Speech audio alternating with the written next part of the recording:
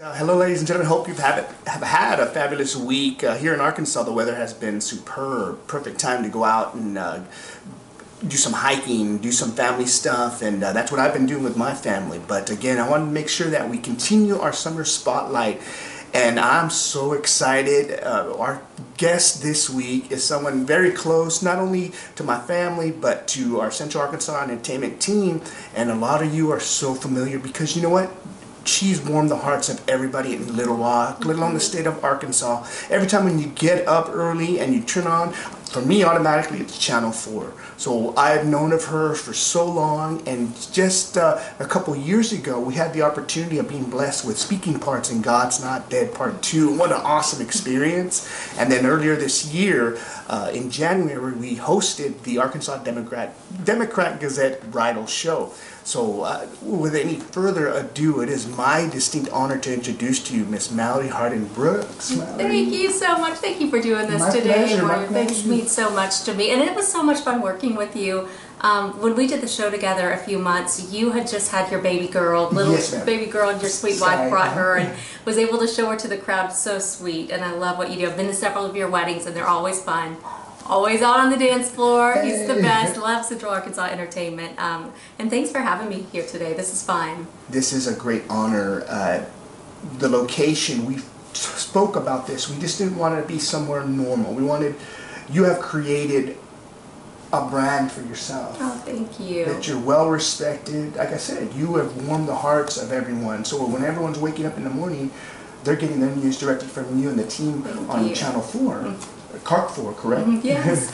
And what an opportunity to have and ask you the 3 basic questions which I've had. And is there something else that we can share as far as your, you know what, let me shoot out to the first question. Okay. Because basically you can fill in your history or your bio. The 3 questions I've asked. And again, ladies and gentlemen, the Summer Spotlight, I wanted to reach out. So much going on in the world in social media, especially locally. We've had some stuff going on in Little Rock, and I want, being that I'm a local DJ, let alone actor, and I'm a family man, I want to make sure that everyone gets filled with some love, some inspiration, and good stuff. So I've been interviewing influential people, and of course Mallory's super influential.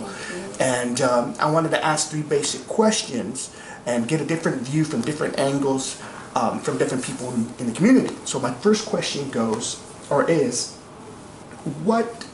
growing up, what was it that convinced you this was your career of choice? Well, I have actually wanted to do the news since I was a little girl, as far as I can remember. And that's what I do now. I do the morning show from 5 to 7 on KARK morning show, and that has kind of been my dream since I was a kid. I always say I was the only kid on the block that would be out playing in the neighborhood, riding bikes, and then at 5 o'clock I had to run home to watch the local news. I mean, don't you guys want to see what's going on? Like, no, we don't want to go watch the news. Or when, you know, there were clouds and storms brewing, I would always want to go ask my teacher at school, like, about the storm. She'd be like, no, go finish your work, Mallory. Well, let's talk about the storm. Like, I've always been so, since I was a kid, I wanted to know the news, I wanted to know the weather, I wanted to know what was happening, and so it's kind of a dream to be in it now, to get to do it every day and be in the middle of news and weather whenever it's happening. So growing up, I used to do weather reports from my back deck with our little home video camera, and now getting to do the news and to be there for the weather is really, really neat. So I always wanted to do it. When I got into college, I didn't realize I thought I'd go to college and do it, and realized that a lot less people actually get into it than want to get into it. So it took work. It took a lot of hard work, a lot of crazy hours. The news has insane hours. No one really works a typical schedule 9 to 5, and so you kind of have to be willing to do that and put aside your life for a little while to work your way up, and that's what it took.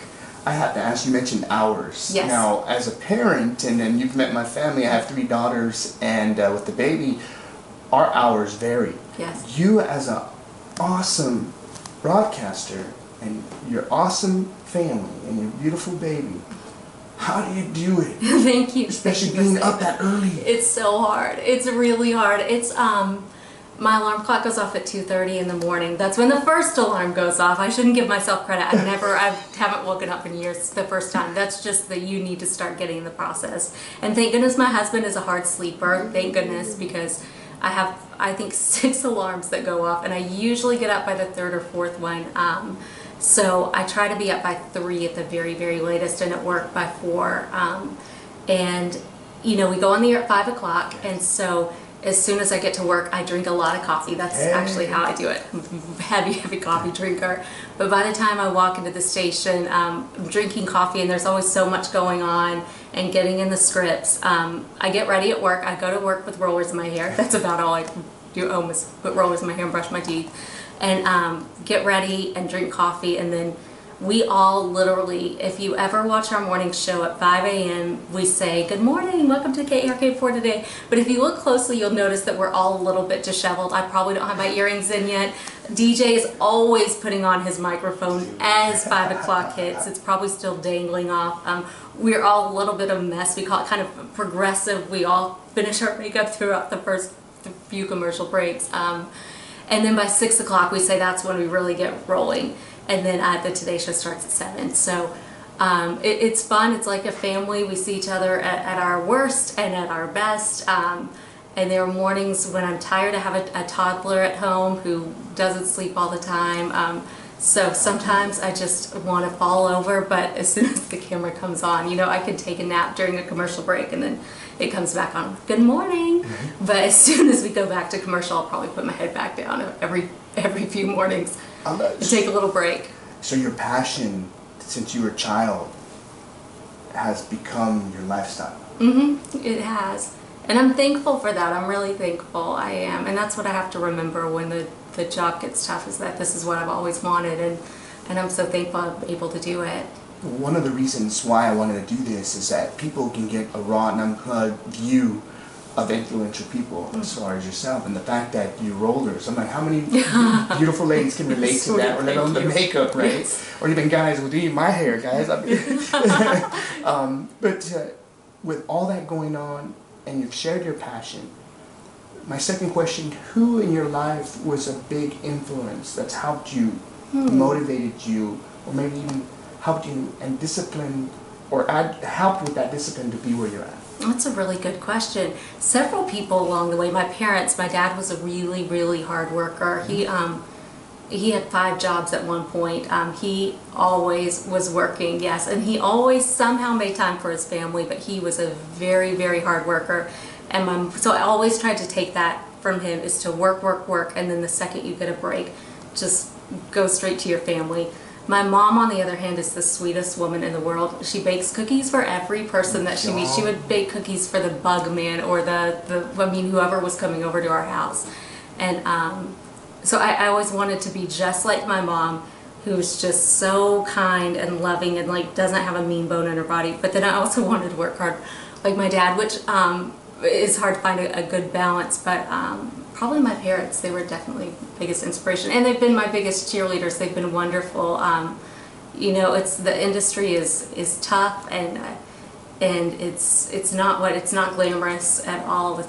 TV is not glamorous at all, and so I think a lot of parents would think their kids were crazy to do some of the silly jobs I did leading up to it, but they always supported me, and I'm thankful for that. Very thankful. So your parents are the MVPs? Yes, they are. They're MVPs, and now they're the best grandparents ever. They're actually watching my little girl right now today while I've been at work this morning. Thank you. Doing this. Yes. Thank you. They're the best. You know, that means so much, because you know what, Mallory, I think Little Rock deserves to see respectfully a different part of you, because I can vouch how much you've made an impact in the community in Little Rock. Seriously, I mean, I truly am a believer that people who work hard and have made an impression, and let alone in my life, people deserve a shout out. The recognition, you deserve that. You know, because if I had 1,000 people out, everyone would be applauding right now for your hard work and the inspiration you are. Not only that, and I have to mention, I give credit to my mom, my wife, my amazing wife, my 3 daughters, and my mother-in-law. Women rock. Or like Beyonce, thank you. Like You're Beyonce so say, women rule the world. I have to say, dude, hey, that's my confession. You're a smart man. You're a smart man to say that. Thank you. That's so sweet. Thank you. All the credit and all the applause goes to you for your hard work, and thank you for what you do for the community and for Channel 4. Oh, thank you. My pleasure. I have to ask, third question. Okay. What advice, if I was young, I'd always ask, other actors or I go see DJs even around the world, and I give credit to what I'm able to do now.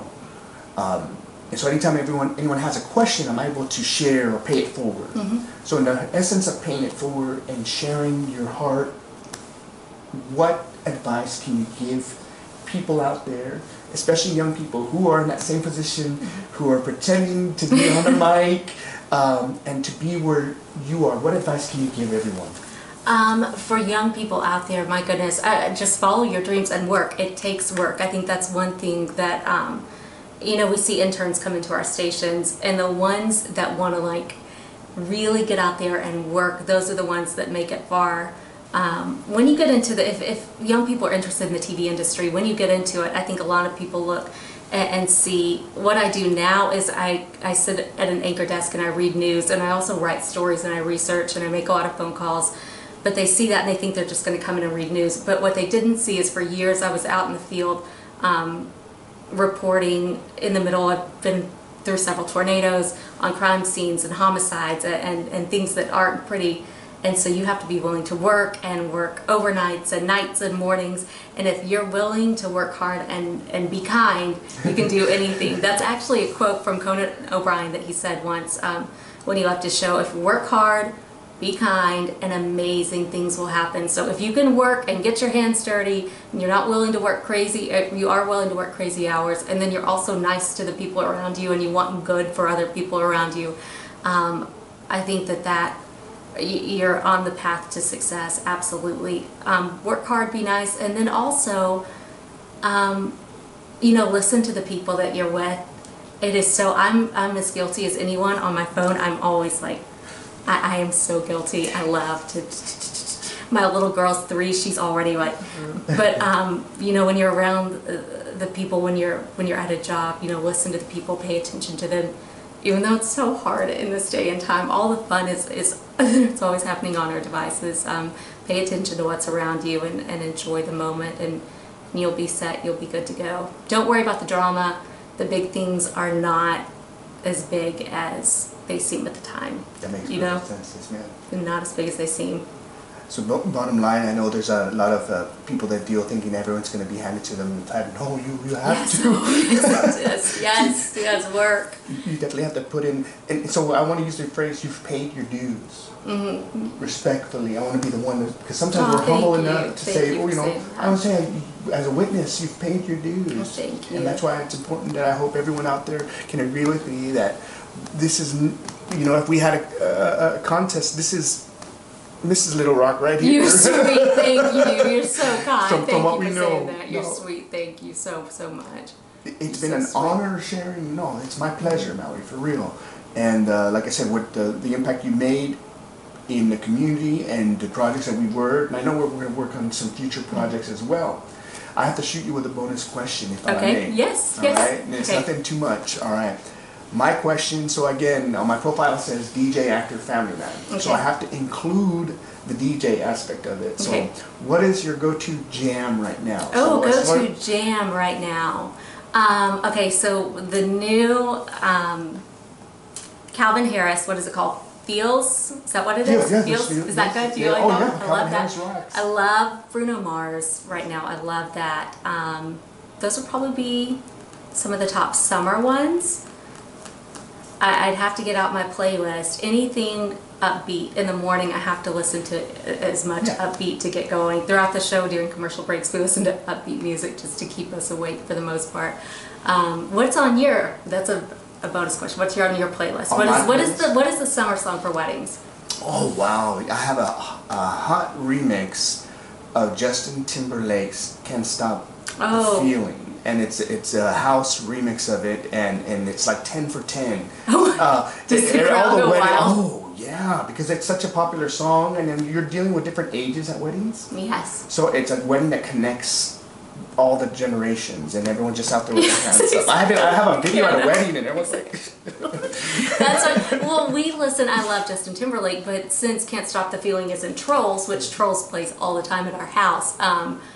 my little girl thinks it's the greatest song ever, and we like it. So it's like universally everybody's happy. It's like the new Cupid Shuffle at the weddings, I guess. Exactly. And like I said, there's so much stuff that I try to apply to different genres or different ages, and that everyone has a good time and stuff. Well, I have to tell you, I've been to several weddings you've done. One of the last ones, my cousin Hannah got married, and you were so wonderful. And my husband and I had a ball dancing on the dance floor to your songs. And then you did all these special things throughout the wedding that were so neat, like highlighting the couples that have been married forever and asking their advice. And it's just really special. It's really neat. If I will never, because I love my husband forever, so we've never. If we ever renew our vows and have a party, we want you to do it. It would be my utmost honor, for real, like seriously. And then one thing I remember looking when I had a moment where everyone had a chance to be romantic, and that was touching to see you out there with your husband. Oh, thank you. He's a good man. He's a good man. Credit to him. Love him. Love you. Mallory, it has been, I mean, this is one of those moments, historic for me, but I feel the fellas and I feel that we're on cloud 9 to have this opportunity. Oh, thank you. It's an honor. It's an honor to do this. Thank you so much. Thank you for doing this. Thanks for letting me blab on. Yay! Again, ladies and gentlemen, if we could, and we had all these people watch right now, let's give a round of applause for Miss Mallory right here. So much. And thank you for joining in on my page on Summer Spotlight, and we'll see you on to the next one. Again, big thanks to Miss Mallory Hardin-Brooks, ladies and gentlemen. Thank you. Thanks. It was really fun. Give a big shout out to the Albert Pike Masonic Temple for allowing us to have this wonderful interview. What did you think of this? It's beautiful. It's gorgeous. The theater they have there. They have an absolutely amazing reception hall down there for receptions. It's gorgeous. The history in this building is amazing. It's amazing. Amazing. I mean, we're in a library right now that, I mean, we saw books that said 1800 something something. And, but again, I want to definitely invite you all, if you're looking for a special spot for your venue, definitely give them a call. In fact, this Saturday I will be doing a wedding for 400 people downstairs. So we're definitely ready to make this memorable in this amazing building. So again, thank you to the Albert Pike Masonic Temple.